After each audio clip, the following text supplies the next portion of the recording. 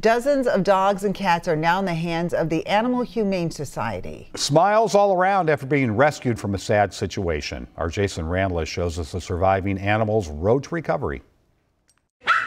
About 40 animals, dogs, cats, even a guinea pig, are now in the custody of the Animal Humane Society in Golden Valley. What began with a tip ended with a warrant back in May to remove the animals from here at Happy Tails Rescue in Fridley. Liv Hagen was there. We did have 19 animals that immediately needed a medical intervention. We've seen conditions that are ranging in severity, a lot of upper respiratory infection ranging in severity, a lot of skin conditions that are infected. We had a pretty severe ear infection that had ulcerated. Luckily, there has been progress, with nearly a dozen of the animals now up for adoption.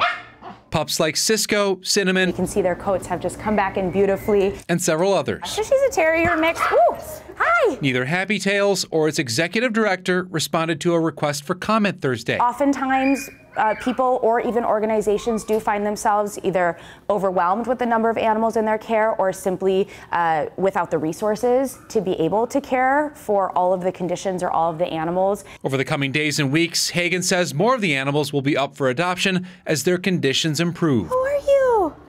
You look like you're doing awesome. To hopefully soon find forever homes. So good to see you. In Golden Valley, Jason Rantala, WCCO News. No one has been charged in this case. If you'd like to help the rescued animals, the Humane Society said it is always accepting donations. You'll find a complete list of available animals on WCCO.com.